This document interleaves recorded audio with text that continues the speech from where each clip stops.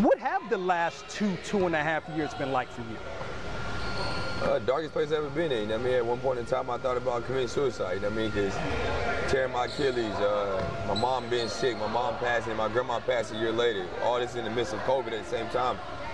Me going to the chemotherapy and sitting there, me seeing my mom take her last breath, wearing the same clothes for 3 days straight, laying on the couch beside her. You know what I mean? Like, all those sacrifices and not having a great support family behind me, my team, the mother of my kids has been great. My 2 boys is my motivation for me. So, like, looking at all that, and I'm like, if I can get through this, I can get through anything in life.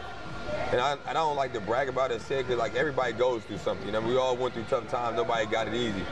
But I don't think a lot of people could get through what I went through. And to me, to be back on top where I want to be, and see the fans still want me to play, having support from my hometown, just support period means a lot. And there's a time where I had to go find a therapist. You know, a lot of people think I don't need help. I can get through it at any time, but you got to be true to yourself and find out what's best for you, and I did that.